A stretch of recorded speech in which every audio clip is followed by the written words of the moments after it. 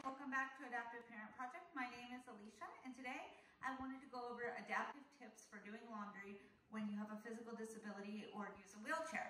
So the first tip I want to give you guys is having a structured basket that you can use on your lap that's still flexible but not too flimsy.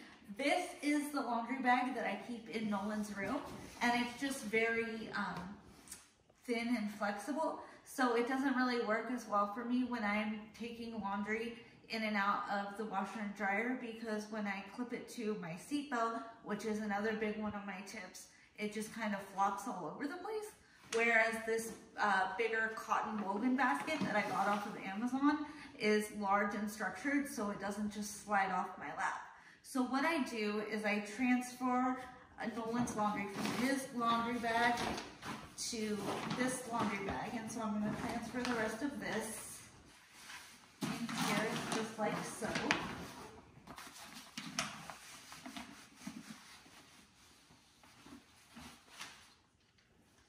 Just like that. I'm going to move this out of my way, and then see if I keep the structured laundry basket. The big thing, if you can see here, it might be hard to see in the video, but I have it clipped into my seatbelt so that it can't just slide off my lap.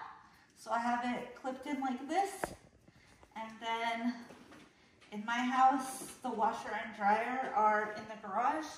So I head down my ramp and to my washer and dryer. Follow me. Sometimes clothes fall out, but if they do, that's okay. It can be a struggle, especially if you don't have a service dog. I'm fortunate enough that I have Duffy, so he's able to pick up clothes that drop for me, or I use a grabber if for some reason he's not with me. But follow me to the garage.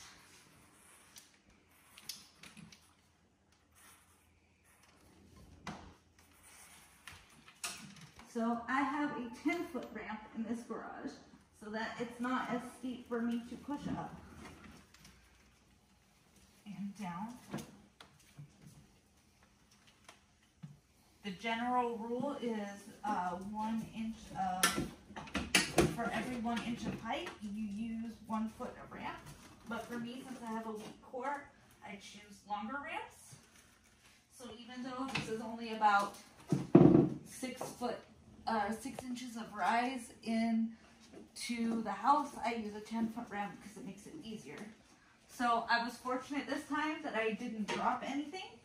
So all I do from here is I go right up to my front loading washer and dryer, and I also have it positioned so that the doors open opposite of each other, so that when I'm switching stuff from the washer and dryer, I can just open both doors and switch from one machine to the other very easily.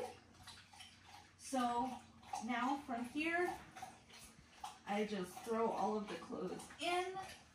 And something that was more expensive for me that I chose but very necessary was getting pedestals for the washer and dryer, so they're at my height. So I have pedestals that have storage, so I'm able to keep my soap down here. Or you can store other items. Of course, if you have little ones, you want to make sure it's out of their reach. But we have our garage locked at all times when we're not in the garage with Nolan. So I'm gonna go ahead and switch all of this laundry in here. And then another tip of mine, which I will show you shortly, is using soap sheets instead of liquid soap, because then I don't have to worry about reaching up here to the soap dispenser, and I don't have to worry about liquid detergent getting all over my wheels, because I've had that happen so many times. And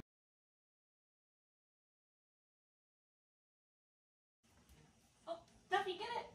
Right there, get it! I dropped the sock, guys. Duffy got it. One of the many benefits of having a service dog. He helps to pick up the things that I constantly drop. For the sake of time in this video, I'll show you guys how, when I pull wet things out, how if I'm putting them in the dryer, they just go in right like this, and then I don't have to worry about bumping into the doors. Thank you guys so much for watching. Please like and subscribe, and if you know anybody that would like to contribute videos, please send them our way. Thank you so much and have a great day. Bye-bye.